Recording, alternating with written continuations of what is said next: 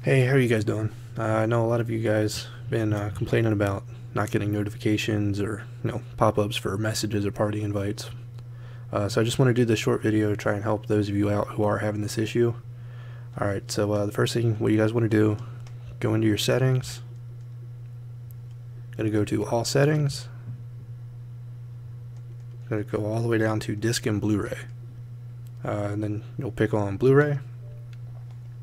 When you're here, you want to go to persistent storage. This is just the temporary files that your Xbox will start building up after a while. It can actually slow your Xbox down going through the menus, and this will actually cause the issue with not getting your notification pop-ups.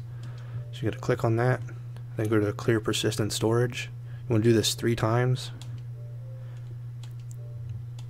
Then after you're done doing this, what you want to do is a hard reset on your Xbox by holding the power button until your Xbox shuts off.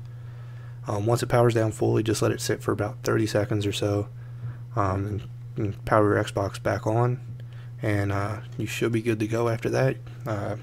If you were seeing, kind of a little bit of a delay in the menu scrolling through, opening stuff up, it should be a little bit better, and now you should actually start getting your notification pop-ups. So I hope this video helps some of you guys out. If so, be sure to like, comment, and share. And let me know if you have any other questions or any other videos you guys want to start seeing in the future. Thanks.